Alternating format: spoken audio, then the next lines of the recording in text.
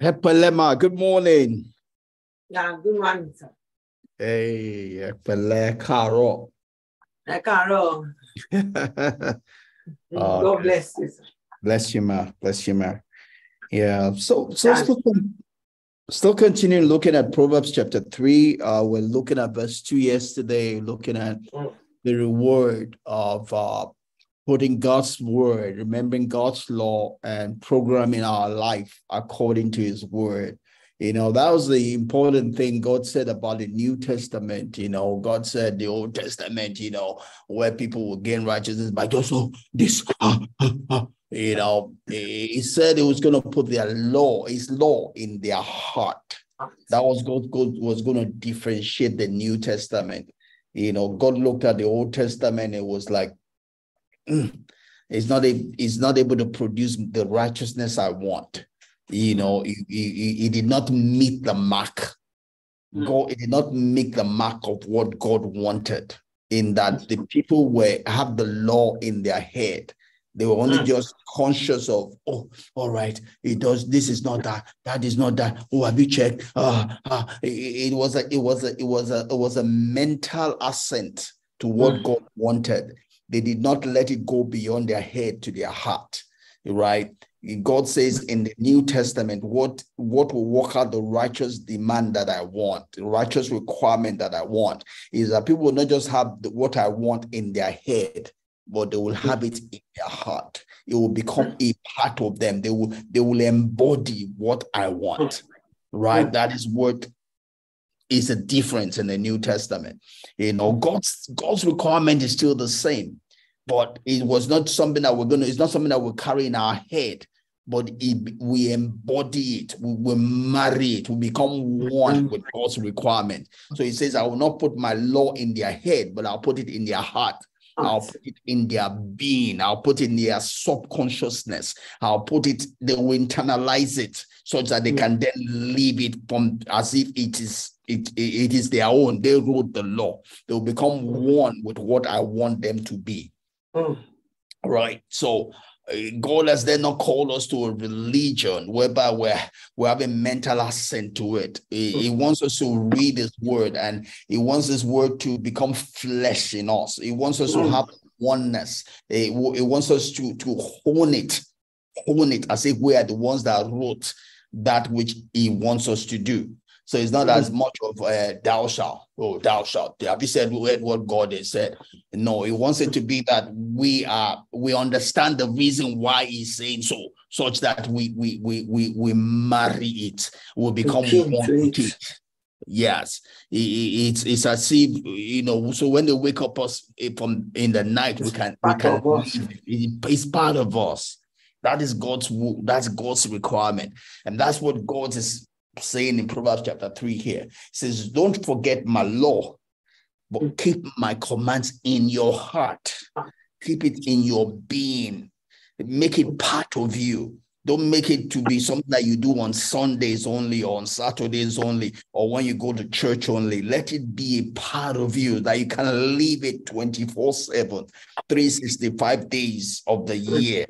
Right, it becomes a normal way, a way of life for you. It's not that I am a Christian, that is why I'm doing it. It's that I'm doing it because that is who I am. That is who I have become.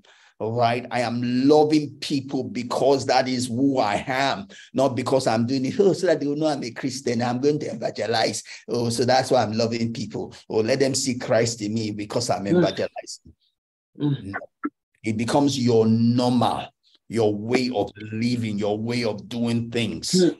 It's only when that happens that you get the reward of being.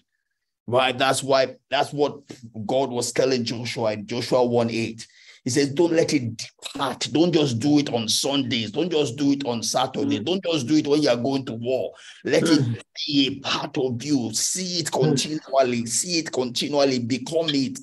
Again, that's 2 Corinthians chapter 4, where it says that as we look as we look as in a glass, you know, we look unto the Lord as in a glass, we're transformed into the same image, right? From one level of glory to another. It's a transformation. It is not just a mental assent, it's a transformation, something that affects the whole of our being. It affects the way we relate with our wife, with our spouse. It affects the way we relate with our children. It affects the way we relate with our neighbors. It affects the way we relate with our co-workers. It affects the way we relate to people in church, outside of church. There's no demarcation. It is our life. That is what God is asking of us. That is what gets the reward. That is what God becomes pleased with. He says that in Hebrews, he's saying that when you do this, no one would then be able to be asking from his friend, do you know the Lord? They don't have to, because it's seen in you. You have become it.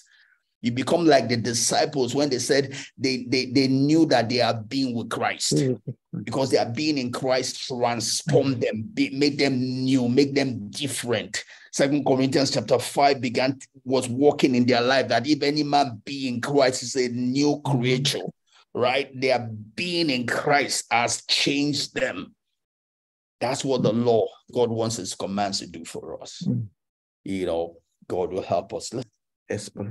So looking at Proverbs 3:2, when we marry God's word, God says in Proverbs 3:2 that it will give us length of days, long life, and peace it will add to us. And that's more like Jesus Christ telling us in Matthew, I believe it's 6:33, says that, but seek ye first the kingdom of God. Seek ye first the kingdom of God.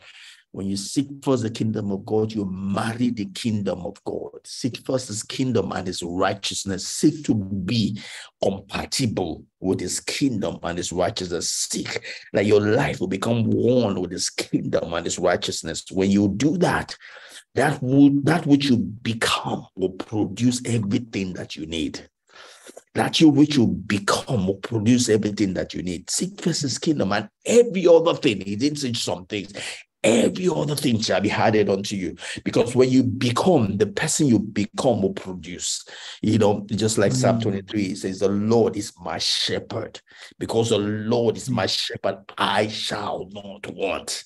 Because I am rightly aligned with the shepherd as a sheep.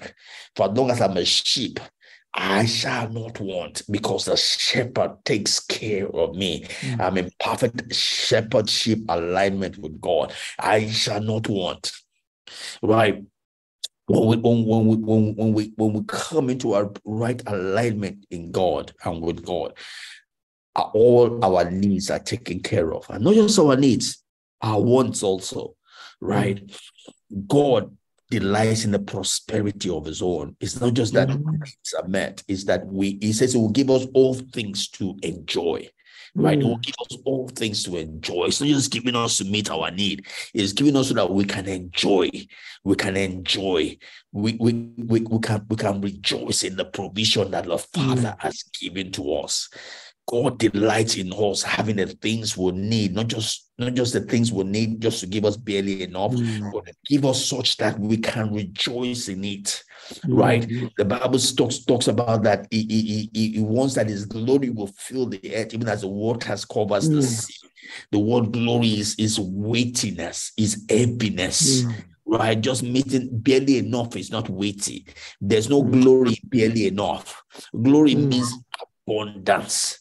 Well provided for, a rich provision, right? That's what God wants to do for us. Our part is to rightly align with him, cause our life to be in alignment with him, cause his word to marry our life, cause our life to marry his word, cause our life to be one with his word, with his law, with his commands.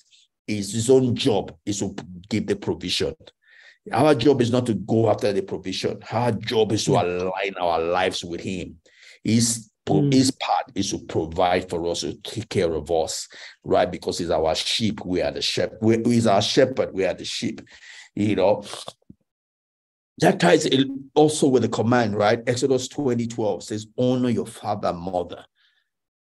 It says that's the only commandment with a promise.